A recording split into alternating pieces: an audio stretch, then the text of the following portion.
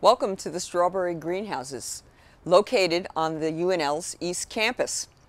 My name is Dr. Ellen Paparozzi, and I'm a professor in the Department of Agronomy and Horticulture, and I am one of the lead investigators on research that is encompassed by the title Strawberries in Winter.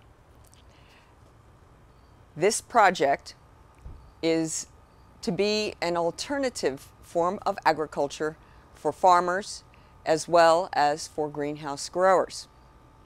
Our research, which is often called controlled environment agriculture, focuses on trying to determine if it is cost effective to accomplish growing strawberries in the greenhouse over the winter time. We're particularly interested in costs, startup costs, operation costs, and of course, what we can get for the product. We chose strawberries because of their multiple uses. In addition to being available all year round now as a fresh product, you can also use them frozen in ice cream. You can also use them in jams and jellies, as well as possibly for fragrances and for oils. Now, to do this, we have to have a team effort. And the first member of our team is Dr. George Meyer in the Biological Systems Engineering Department. And he and his group are responsible for all the sensors that you see in this greenhouse.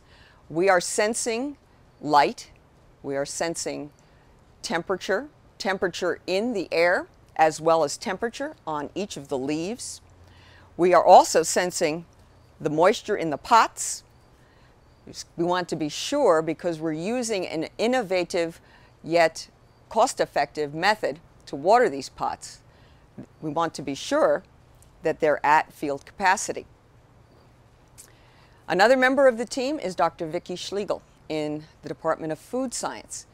She and her group will be responsible for looking at the total phenols, the antioxidants, as well as the flavor, particularly sugars, of these berries. You see, what you're going to be seeing here is a cultivar trial of 14 different color cultivars. Another member of our team is Mr. Stacy Adams, an assistant professor of practice in our department. He is our greenhouse expert. I'll be showing you some very innovative combinations of greenhouse techniques in order to make this cost effective.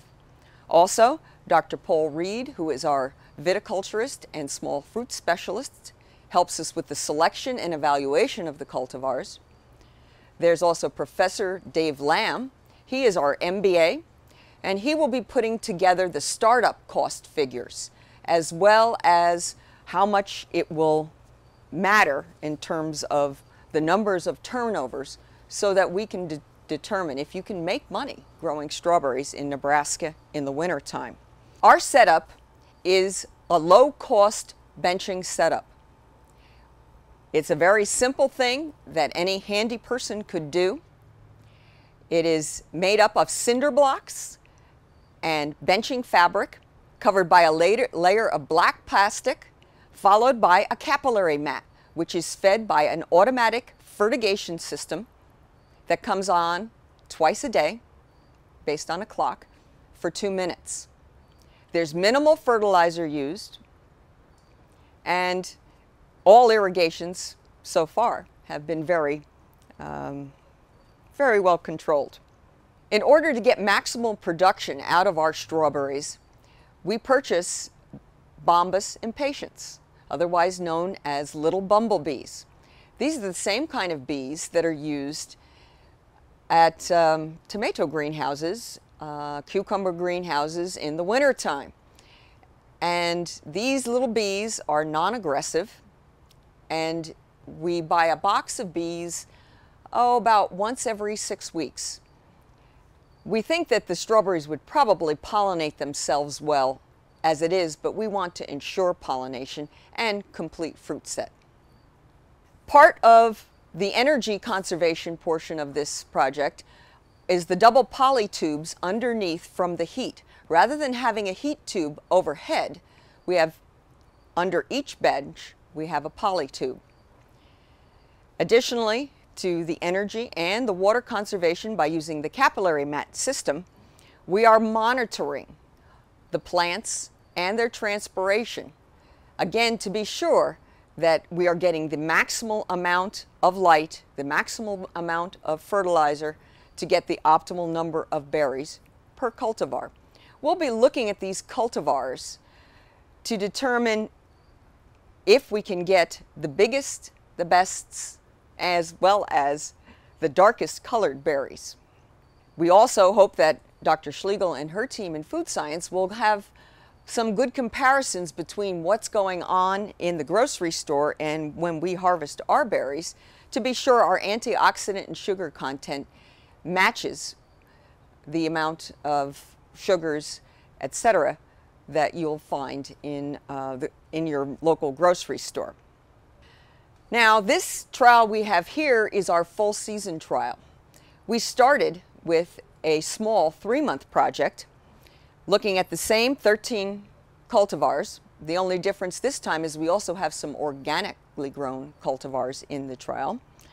And the bottom line when we did this trial, we're on these benches with this white plastic to add to the extra light, is that we harvested over 1,800 berries, weighed each one individually, sent some to Dr. Schlegel for analysis, and we grew all of these with minimal heat and 38 gallons of water.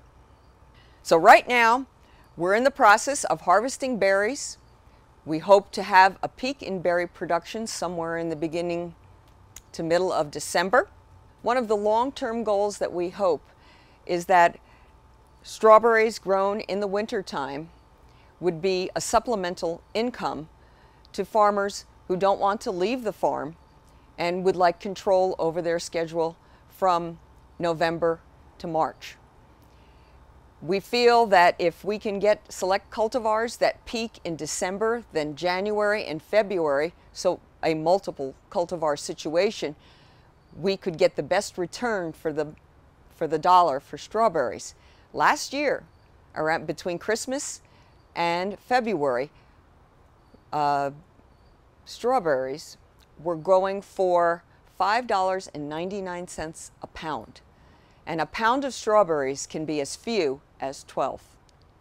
So I hope to visit with you again, maybe in a year from now, when we have more results to share.